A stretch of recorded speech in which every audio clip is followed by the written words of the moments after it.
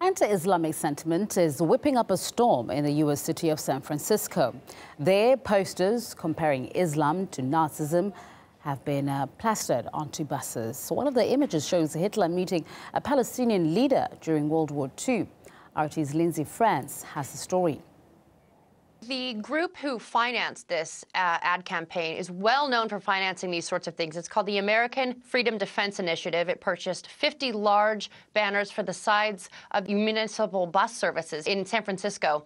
Now, the ads are very shocking, and the spirit behind them is most certainly hateful. That was cited by city leaders who said they do not condone the messages and the spirit behind them. However, this is protected by the freedom of speech in the Constitution. In fact, the group even secured a legal ruling to sort of fend off any sort of legal rebuttals to these ads. This is not the first time they've seen this sort of thing from this group. It's a well-known anti-Islamic group. Actually, in 2013, it did the same sort of ad campaign featuring photos of Osama bin Laden, a victim of the Fort Hood mass shooting, and even the Times Square bomber, and a quote attributed to Hamas MTV, which read, "Killing Jews is worship that brings us closer to Allah."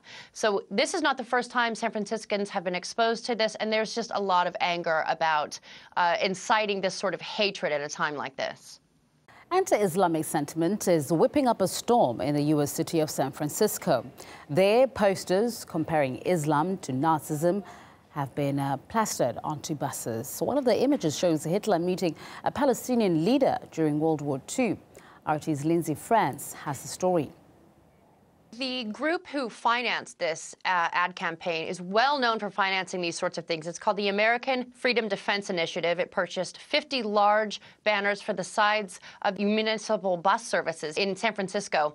Now, the ads are very shocking, and the spirit behind them is most certainly hateful. That was cited by city leaders who said they do not condone the messages and the spirit behind them. However, this is protected by the freedom of speech in the Constitution. In fact, the group even secured a legal ruling to sort of fend off any sort of legal rebuttals to these ads. This is not the first time they've seen this sort of thing from this group. It's a well-known anti-Islamic group. Actually, in 2013, it did the same sort of ad campaign featuring photos of Osama bin Laden, a victim of the Fort Hood mass shooting, and even